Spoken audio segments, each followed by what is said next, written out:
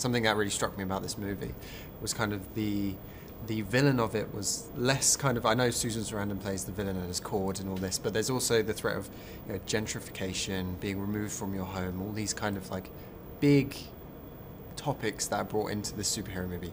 Kind of what went into the decision to bring those into this film? The writer and I, we wanted this first movie to be, his stakes to be more on the personal side, not on the global side. And because we wanted to build to that. We wanted like, maybe the next movie we can save the planet, right? Save the world from alien destruction, whatever you want to make it be. But first we really wanted to focus on the things that we fear. Like growing up, we did not fear alien invasion, we just fear home insecurity, food on the table. We're gonna, gentrification, displacement, erasure.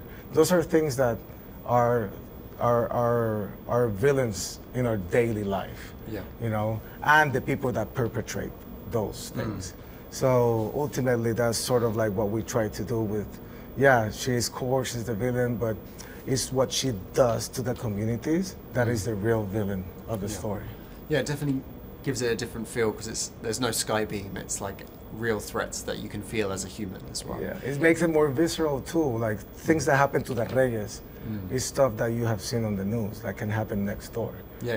So by doing it that way, I feel like it's just a great starting point, so that you know where this hero comes from, and now you can cheer for him without having to go through all of that again.